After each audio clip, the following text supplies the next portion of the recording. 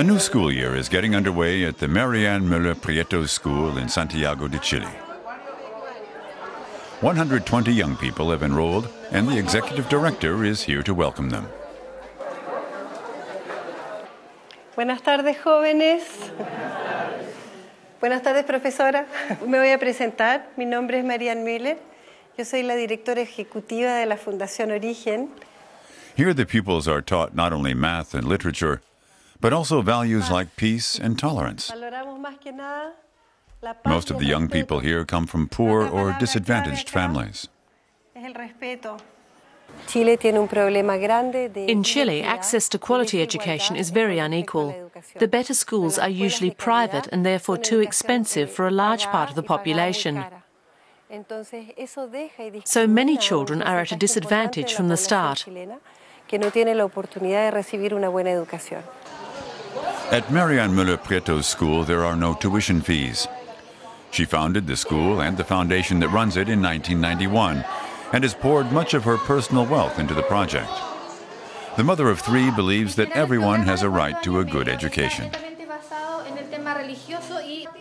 Many of her pupils are orphans or former drug addicts. We only accept the youths with the biggest problems, those with socio-economic difficulties who have previously been discriminated against and dropped out of their other schools. Here they have the best chance to make something of themselves. The same goes for those in dire financial straits. Like Gustavo Rojas, for example. Attending this school is the only way for him to learn a profession. The 17-year-old is completing his degree this year. Later, he'd like to go to university and become an engineer. For someone with his background, that's close to impossible in Chile. That's because Gustavo comes from the población, or slums on the outskirts of Santiago. His parents died when he was just a boy, so a friend's grandmother took him in.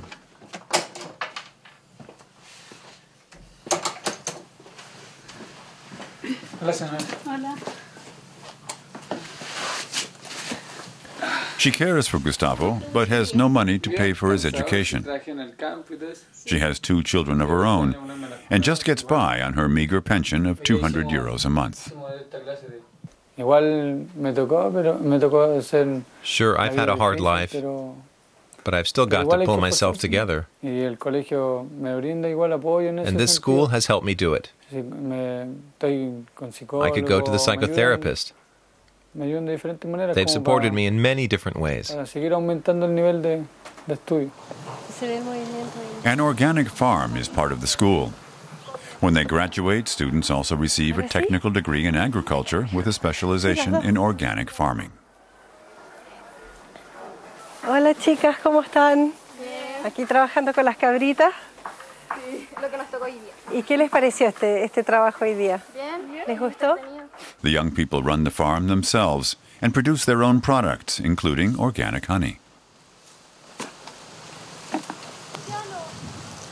They also grow vegetables and sell part of their crop at markets in Santiago. The proceeds are used to finance school projects. It's all part of the school's holistic approach. Basically, that's at the heart of our philosophy, that everyone should have a place where they feel comfortable and can further their own talents. No one is superfluous. No one should be shut out of a society just because he's different or has problems.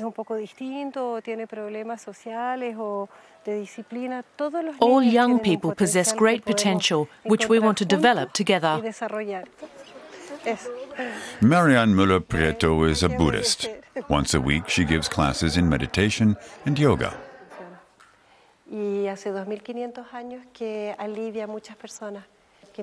But she doesn't do it to convert people to her religion.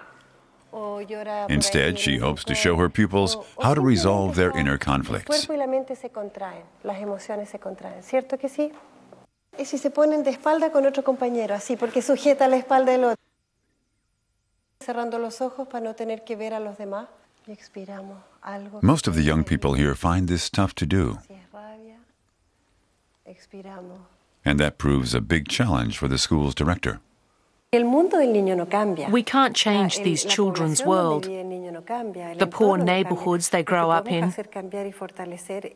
What we can do is to ensure that they make the right decisions in life.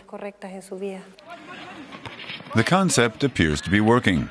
Some 400 pupils attend the school each year and none drop out. And half the graduates are accepted at universities throughout Chile.